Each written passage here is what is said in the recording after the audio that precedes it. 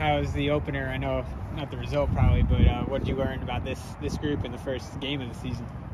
Yeah, the opener, the season opener was it was a tough result.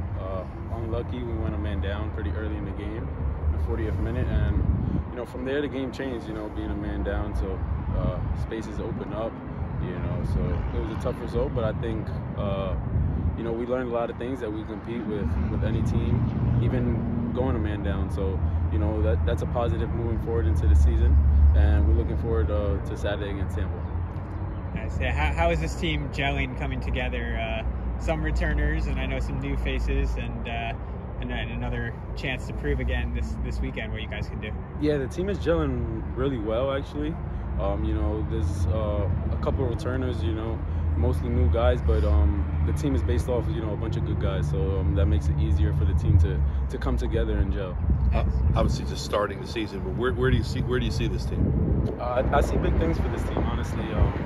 Like I said, there's a bunch of good guys. We have a great team camaraderie, a bunch of great players too, as well. Technically, tactically. So I think we have, big things coming this season. Once we get the season going, get some games under our legs, get some rhythm, I think we can definitely make the playoff and make a championship run.